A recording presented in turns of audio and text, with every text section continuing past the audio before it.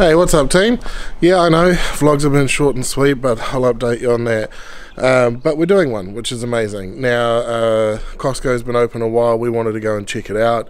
It's been madness. Lots of people are doing short TikToks, and everyone can see like coffins and big teddy bears. We wanted to go for a bit more of a look, so we're going to go do that. The other things I'll update you on this one is, you may have seen on Instagram, I might have bought a new motorcycle, and I love it. Also, I was going to update you on the Swift, because that's been a bit of a saga, and there's a bit of information to give you about that.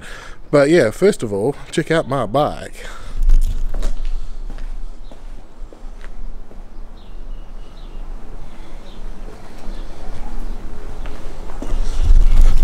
So, the story goes, I went into the Harley Davidson dealership because I was at Cycle Treads putting some tyres on my old Harley, and I went in and I said, ignore me, don't worry about me, I'm just kicking tyres because I'm getting tyres next door. Yeah. And then I saw this and I went, ooh. So I said to Greg, I said, can I sit on it? And he said, okay. And I sat on it and I smiled, and he said, is this the one? And I said, I think it might be. So he said, bring your bike round once you got your tyres on and we'll talk about a trade-in. I said, okay. And obviously I've been putting some money aside for a while, for the last couple of years, to be fair, because I knew that this was something that I really, really wanted.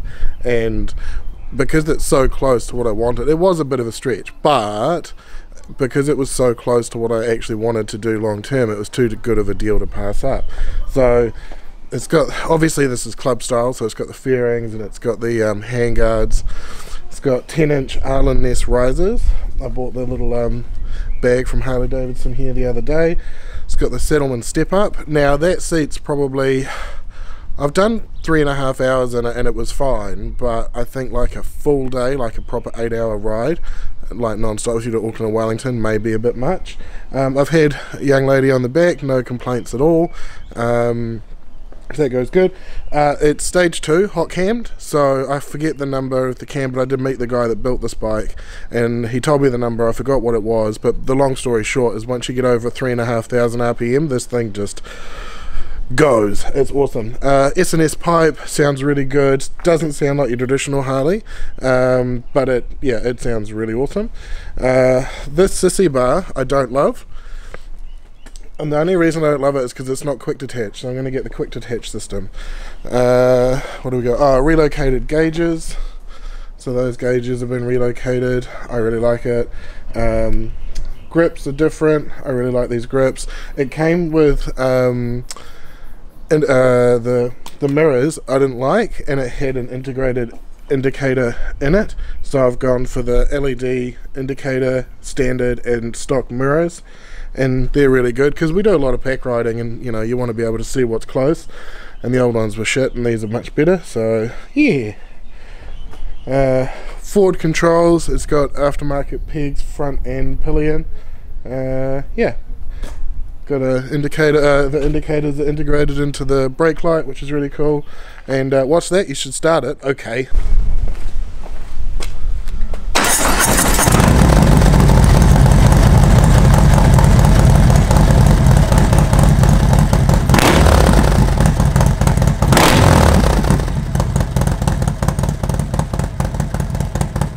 Okay, what can we say about this? We are as curious as everybody else about Costco. Oh, Ben, by the way. Hi, Ben. You guys have seen Ben in vlogs before. Probably appearing here and there. Yeah, only briefly in the back seat, but oh no, that's the other channel. Yes, yeah, the casting one. Anyway, yeah, no, it's the same as everybody. Curiosity got the better of us, and we wanted to go see Costco, but there was no way in hell we were standing in those fucking lines. So we've got a lazy Sunday afternoon. Ben's been watching the UFC, and we thought, you know what, let's just go and try our luck. So it's pretty quiet, so it's good. The main thing that I wanted to do for the sake of filming it was, I saw a bunch of things on TikTok, and it's always the same shit: coffins, big teddy bears and hot dogs. And when I said hot dogs before, Ben, you went, what? I didn't know they actually had food in there. Yeah, so I thought it was like all pre-packaged, like bulk buy kind of shit. Yes, they did. We're here, What Ben. the fuck? Oh, hey. We're here. Yeah. We're doing it. Let's go. It's exciting. It's a steep ass car park. Yeah.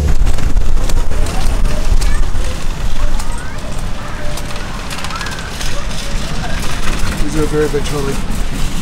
Very big trolleys. Very big trolleys. And we're not going to go to the escalator, we're going to go to the trailer.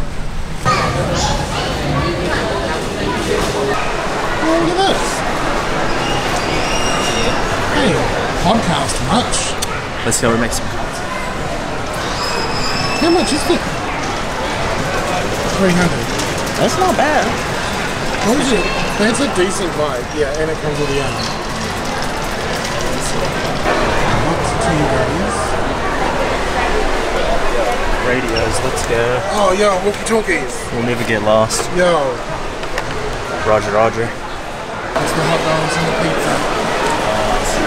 The most expensive part of these is just the vinyl for printing. And then right next to 3D printers, there's fancy pants bags. Do you need an Yves Saint Laurent bag for $2,700? No. Me neither. Yeah. Let's. Oh, trimmer. Oh, that's an interesting electrical. Like a skin one. I have seen these before. That looks all shit. How much is it? They're good for my balls, man. The dual air fryer, $400. Oh, that's not very good, but there are two. Yeah. What's this? Temperature. Yep. We just went straight from a gelato maker to a winch and a solar panel. Everything's here. Everything's here, and more Christmas decorations. Oil. I'm getting into the car section.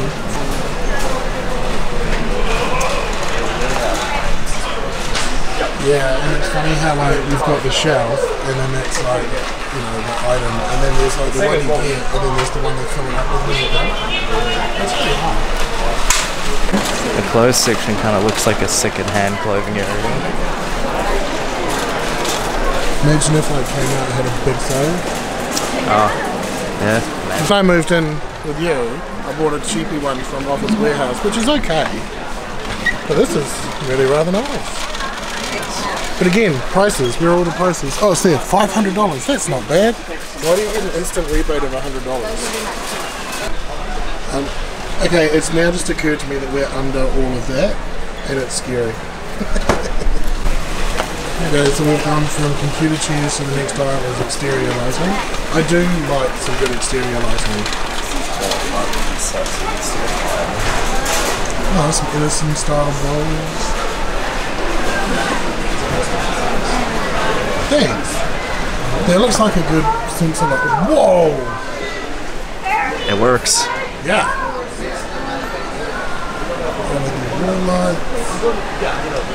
Oh, look at that. Pretty light, $79. That's actually kind of cool. It is kind of cool. Imagine that in your room and you really set it off. Look a lot nicer than those different coloured ones I got in the moment.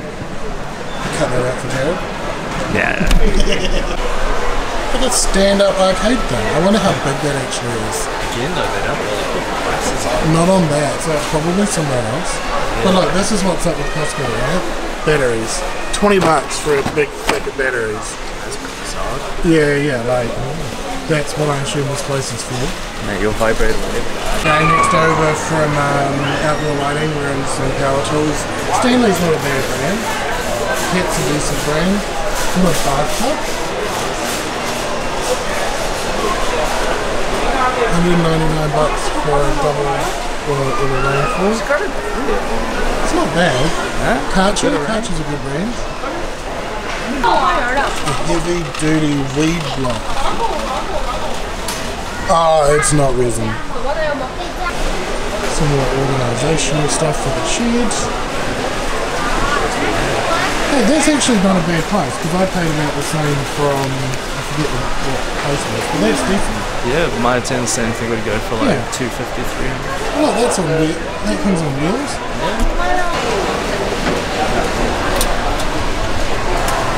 Oh, yeah. Pretty comfy in We here. don't really have that much way of a lawn though. Like our lawn, I don't know if this would fit on our lawn. It would just have to go like back and forth repetitively. Meat section, I reckon we do this in a bit. Like, I reckon Well, and there's meat over there. But the point that I'm making is if we do this after, and then we can do some meat price comparisons. So let's look at the rest of the stuff that they just sell. Grill, a little 2-burner grill, but it's KitchenAid. That's a good brand. Yeah. Just don't shame its size, man. I mean, no, it's how you use it. Exactly. That could grill a patio too. Yeah. Bicycles, $400. These do look very inexpensive. What the hell? There's a sale on here. Go check out our video review. I did a review on one of these. And they've got the Storm Beam.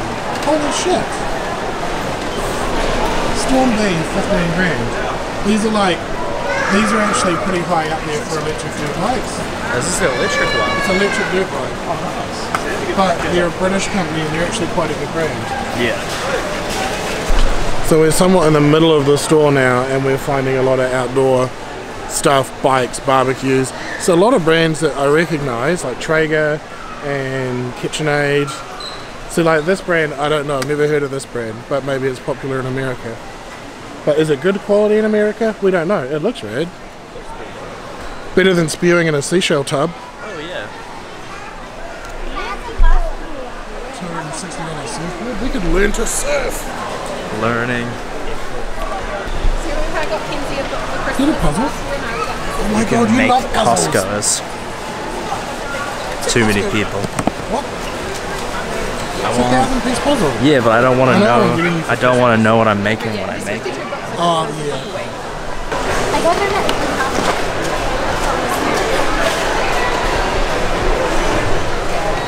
Wait, Ben, Brian, come here. This is actually interesting because these at Chemist Warehouse is cheaper. Oh really? Yeah. I bought some of these online from Chemist Warehouse for $64 delivered and $74 delivered home. 6-pack of Rexona, $27. Not bad. What are they each normally, like $6? I don't know. But don't you ever get sick of having the same smell? Don't you like multiple smells? No, I like, once I get the one that I like it. Yeah. So they've got a big chemist section. Most of this stuff is either about the same or actually some of it's a little bit more. My razors that I bought from Chemist Warehouse was a lot cheaper than here. Would you like my raw nuts? Yeah. I'm kind of torn because I want to buy something for the experience, but I also don't want to wait in that big line. I also really want to try their super cheap hot dogs, but again, there's still big queues and I don't want to do that. But I just found something I haven't seen for a very long time. I don't know if you remember, but I actually grew up in Denmark. We had Playmobil. I haven't seen that here. Oh, look at these Legos. How cool is that? White House down. Statue of Liberty. Harry Potter. Oh, $500 for that Lego Technic. That is cool. Don't touch it, don't touch it. Touch it. Like a pre-made udon. We need that. Turkey stir-fry udon with mixed veggies? Yeah, just something like that. So now that we're in the food set, well, this is like a pet area now. Yeah. Pet toys and shit. But what we're doing is we're walking around and we're kind of going, is that a good deal, is that not a good deal? And it's kind of 50-50. Some of it's a good deal, some of it isn't. I don't know if y'all have cats, but 28 trays of Dine, oh wait, Whiskers is a brand we know here. 60 times 85 grams for $50. Tell me in the comments, is that a good deal? I don't know, I don't feed our cats. Someone else does, they get fed. Vegemite, 950 grams. It's a lot of Vegemite. Okay, so now we're in the freezer section. And there seems to be a bunch of stuff that we just would not see at Pack and Save. Like edamame beans. Or a carrot goofy slab cake. Ben, what do you, no, don't get in. It's pretty spacious. Definitely lots of stuff that you wouldn't see at your general Pack and Save, so that's good. What is that? Durian? What is it? Not fully sure. Oh yeah, this is like crispy squid for $20. Hot and spicy prawns for $30. These aren't that good, but it's stuff that you wouldn't see on this map. Yeah, I thought dumplings. $13 for streaky bacon, and yeah, people have been using that one. Yeah. Really interesting sausage options, original grillers. I'm assuming that that's probably on par with Sizzlers. Like chorizo, grandpa's, never heard of grandpa's. Like, I kind of want to try a bunch of this stuff. Harry's chili con carne. So you just buy bunts? I think you buy chips, mate. Oh. Okay, meat pies. I've never heard of 4 and 20. I mean, I've heard of 4 and 20. Yeah. But 18 pies for $30. That's not bad, but it depends on the quality. Yeah, like, it's a big risk to get 18 pies in your own. Yeah. But it seems like there's some like party mixers and stuff. Party packs I've never seen before. Sausage rolls. I'm just looking in the bakery section and like, what's a loaf of bread worth? Don't know. But the bakery section is like, there's nothing here, so it must be good deals because it's all gone. So 6 packets of Pringles for $17. And they're a flavour that you would not get otherwise in this country. Yeah. Well, it does look like dishwashing liquid. It does. Like powder. Look like then, hundreds and thousands, put them on anything, it's $11 for a kilo of hundreds and thousands. This would last cheap until we die. Yeah. Are you going to give me flowers? What have you done to deserve flowers? Fuck you. We're in a can section and it smells like pussy. No, it's roast beef smell. Is that not tuna? Should we buy a boat? There's space for if we ever make another friend. Ah, it's a pretty big if. We don't have to find any other friends. Okay, legit palm from a block, $38. And it's bigger than your head if I hold it here.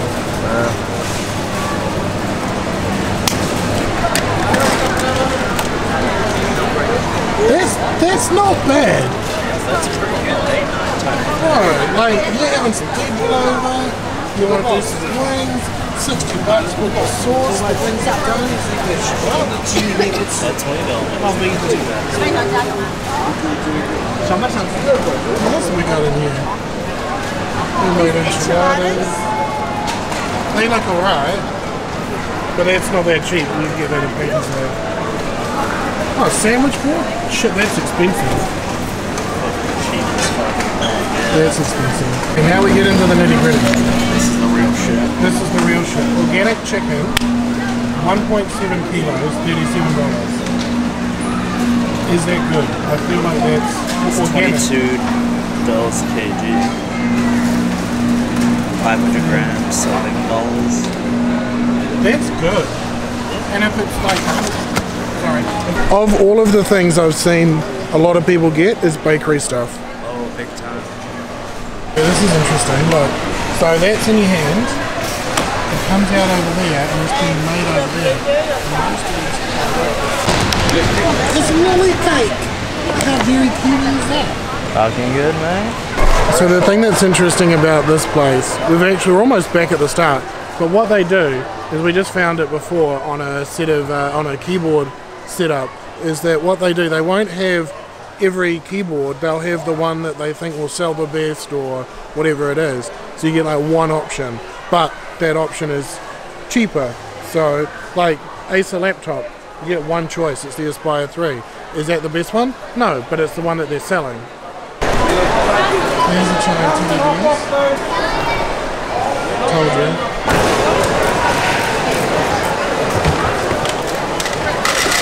I really wanted to do the $1.99 hot dog for you, but there's too much of a line and it looks horrific. I still haven't found the coffins though.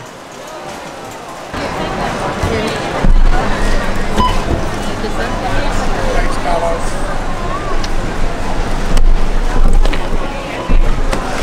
Oh yeah.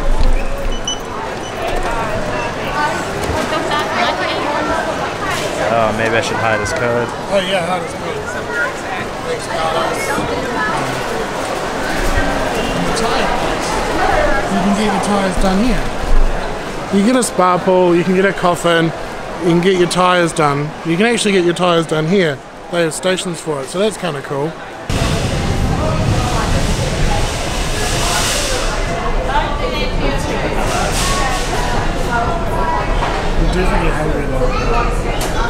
Now the real struggle was to find the fucking car. Jeebus. We got muffins, we got one each. We'll try those when we get home. I'm starving, I need to get some food. Our experience. Ben, how do you feel?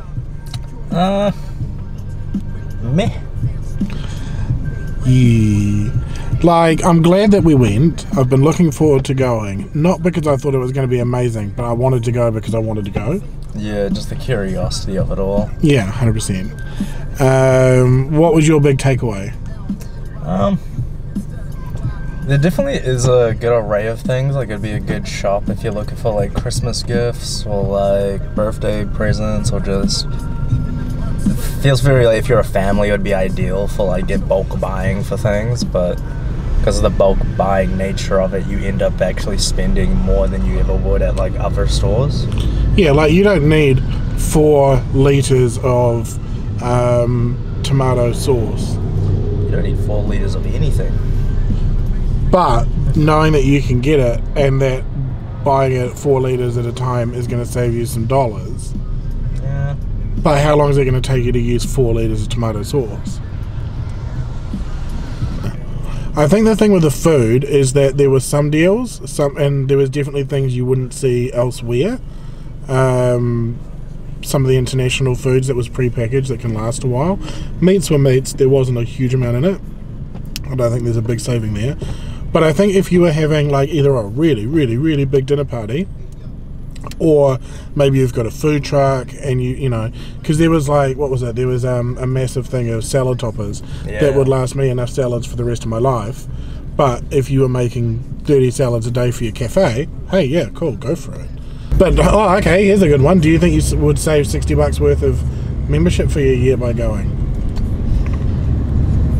I mean, it would definitely motivate you to go more often, because it's like, fuck, you spend $60, that's like $5 a month realistically, but still $5 a month after 2 years, that's $120, and if you've only gone twice in that year, not really.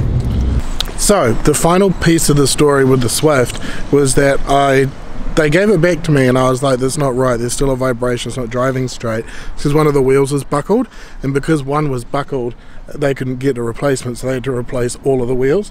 But she's back now, she's going good, and I really don't drive her that much. I literally put fuel in her twice in about 2 months, because I generally just ride to work.